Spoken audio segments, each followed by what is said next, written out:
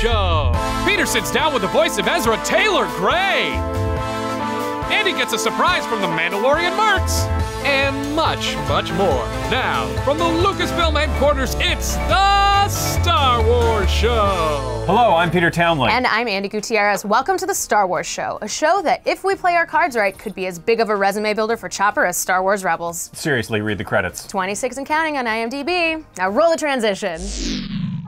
Before we signed off last week, we asked to see your spooky Star Wars outfits and pumpkins, and as it turns out, Star Wars fans do Halloween right. That they do. Rey and Kylo seem to be a huge draw for cosplayers, but if we're going by pure numbers, according to our non-scientific hashtag submission system, Ahsoka was the clear fan favorite for costumes this year. There was a full-grown Ahsoka, pint-sized Ahsoka, Mandalorian Ahsoka, and an Ahsoka pumpkin. Let's not forget all about the BB-8 pumpkins, Kylo pumpkins, and Inquisitor pumpkins. But Andi, let's really not forget about what was clearly the best costume this year. What's that? Well, that was Michael Calais, Dave Filoni, and Andi Gutierrez costume. You've arrived, Andi. People are dressing up as you now. Sure have. Achievement unlocked. And speaking of costumes, I learned something very important too. Now, what's that, Peter? Well, let's say you're not the biggest fan of something, and you go on YouTube and say that you don't care so much for Boba Fett. What's your favorite bounty hunter?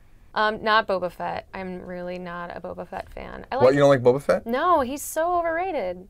Well, apparently, after that, you will be rewarded with a custom-made costume as an act of revenge.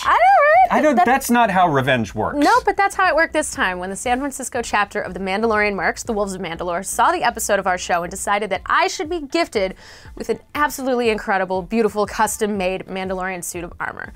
So I was invited to a Mandalorian armor party, and then, well, watch what happened. Bounty hunters. All right, guys, I can barely contain my excitement right now. It is time for me to get fitted for my armor, so I'm about to walk into a Mando Mercs armor party. Let's go. What do we have on the schedule for today? What are we gonna be doing? Well, today we're gonna measure out and do some final fittings of the soft parts, your jumpsuit and your vest. So we're gonna get this onto you now so we can fit it and I can finish it up. Excited. We've been working for a while now, but we're really excited. We have people here ready to work. We're gonna take you outside and we're gonna do some shaping of armor. The way we start is we find the right size collar and then measure the plates down and cut down accordingly. Right now we are using the heat guns to heat up the foam core so it can be molded to my body. And as it cools, it hardens and makes an awesome shell. I love seeing this process. I mean, I knew a lot of work went into making these kits, but I never understood the process. Yeah, that feels good. We have the helmet, and this is basically it. It's so cool. I'm like getting really emotional, I'm sorry. Awesome, well the shaping is completely done. We're ready for prime and paint. I can't wait to see it finished. It was great, we had a blast. I'm sitting down with Taylor Gray, the voice of Ezra Bridger on Star Wars Rebels. Taylor, thanks so much for coming on to the show. Dude, thanks for having me. This place is amazing. So we got Star Wars Rebels Season 3 happening now. Are you excited to see how people are reacting to it? Stoked. I mean, that's the most fun part of it all is you make it and then it goes away and it's animated and everything for so long and then it finally comes out as we're already so far down the line and you see the fans' reactions, and then that's when it all becomes real, and you're like, this is amazing. They have their theories as to what's going on or what's to come. There's so many theories, There's a theory for everything, and them trying to explain every little, like, their hair blows. Why did that happen? You're like, yeah. I didn't even know that was gonna happen. every single choice gets examined with, like, on a really fine level. But that's the beautiful thing about Star Wars, and that's how you get all these tangential storylines where you're like, whoa, how did you get to that? People are invested and the characters mean something to everybody, which is so fun.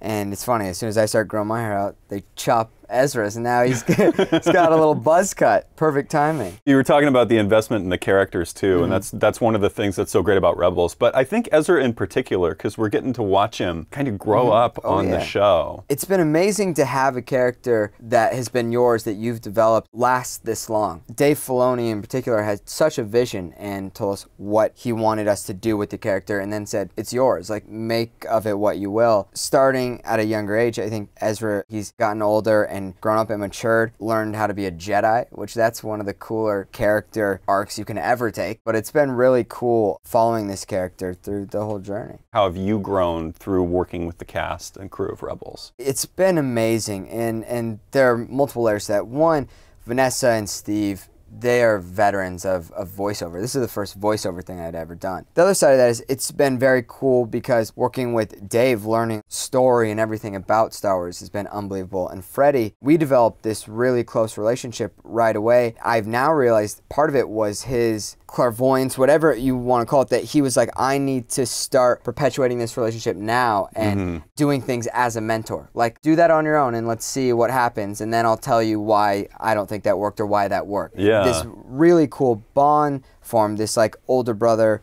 pseudo-father type of thing, which is exactly what happens in the show. Are there some places that we've seen in Rebels so far in the first couple of seasons where you really grew while you were doing the role? Yep. When we touched on the emotional outcome of what happened with his parents, that was a nice step up into growing the character, and also me as an actor feeling like, okay, we've moved to the next step. Also, everything dealing with the dark side and balancing that, and the relationship with Maul, the temptation that comes from that. At the end of season 2, that was really cool. That was the biggest some heavy stuff, man. man. I'd say that was the biggest leap. Taylor, thanks so much for being on the show. You're the man. Thanks for having me. Thanks for coming and talking Star Wars. It's been so fun. Cool. So cool. We got more Star Wars show coming up right now.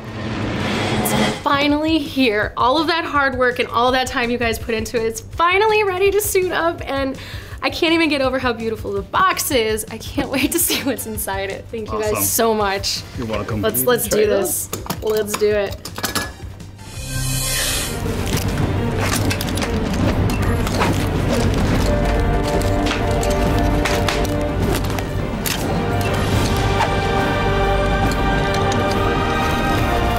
That has got to be one of the coolest feelings in the world. Thank you guys so much for all of your hard work and time and everything, and I'm sorry. So what do you think of Mandalorians now? I have nothing but respect for the culture, and I'm so honored to be wearing this armor. Thank you so much. All right, everybody, buckets on. Stick around, there'll be more Star Wars show in just a second. Hey everyone, Caitlin Marshall here at Lucasfilm's 5th annual Sidewalk Chalk Festival. Artists and employees have come out to draw some of their favorite Star Wars and non-Star Wars characters right here on the sidewalk in front of Lucasfilm. John, what are you looking for here as a judge? I'm looking for the whole picture. I'm looking for creativity, originality, sense of humor, quality of execution. I'm here with this year's winners, Max Dumbo Band. How long did it take you to make the square? We each pitched in about 8 to 10 hours or so. We worked pretty much till 1 a.m. one night. Long night. We were here with the raccoons. Do you have anything to admit? Were maybe the raccoons involved in the creation of the square? I can neither confirm nor deny that. Another great year at the Lucasfilm Sidewalk Chalk Festival. But too bad this one didn't win. Okay, so let me get this straight. If I want something that's incredibly awesome, all I have to do is come on this show and say it's overrated. Yeah, pretty much, I guess. Well, in that case, I think now would be a good time to state publicly that the thing I think is most overrated is new cars and suitcases full of unmarked small bills. I don't think the people who can provide that for you are watching this show right now. No, you never know. You know what else is overrated? Endless vacations and sprawling mansions. Good luck with that one, Peter. Thanks. And be sure to check out the Star Wars After Show presented by Verizon, where I gather a panel of Lucasfilm employees to break down all the happenings in this week's episode of the Star Wars Show. Watch it this Thursday and every Thursday only on youtube.com/Verizon. Thanks for watching, and may the Force be with you. Oh, you know what I also think is overrated? Custom double-bladed lightsabers. Oh, really? The worst. Yeah.